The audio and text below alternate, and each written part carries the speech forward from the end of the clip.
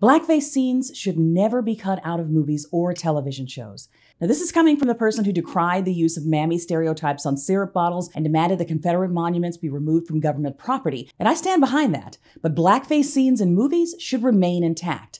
I'm Dara Star Tucker, and this is The Breakdown.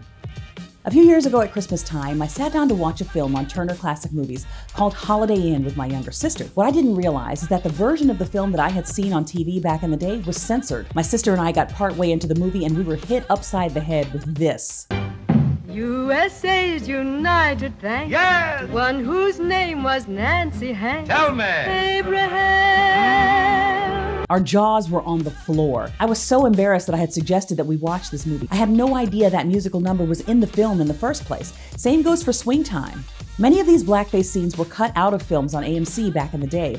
It turns out that blackface scenes were much more common than I knew because we had been shielded from them growing up. But Turner Classic Movies has a policy of not censoring these scenes, and I agree with them wholeheartedly, though it is nice to have a warning that they're coming. But how does this differ from putting black servant tropes on breakfast foods and Nathan Bedford Forrest statues in the state capitol?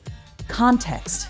Imagine you're someone who grew up with this idealized version of America. You sit your family down in front of the TV on the 4th of July, our most festive of national holidays, to watch Yankee Doodle Dandy and be reminded of how great our republic once was. The nostalgia is setting in and you're all poised and ready to sing along to some of the most memorable patriotic songs ever written. And then this.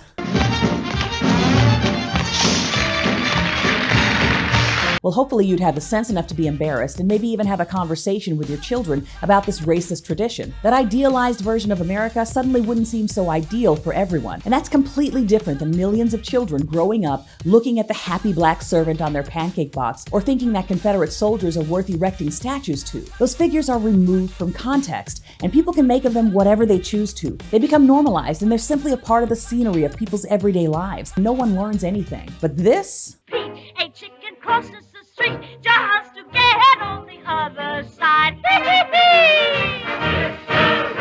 This is uncomfortable and strangely out of place. It's ugly, it's incongruent with how many people perceive the good old days. How could white people have been comfortable slathering burnt cork all over their face and mocking black people in that way? It speaks volumes, and it doesn't let the viewer off the hook. So no, I don't think these scenes should be removed. They should live side by side with the fantasy of who America thinks it was, and they should serve as a chilling reminder of what many are actually saying when they claim to want to make America great again. Be sure to follow my podcast, I'm All Over the Place. We'll be doing a deep dive into this topic on the next episode.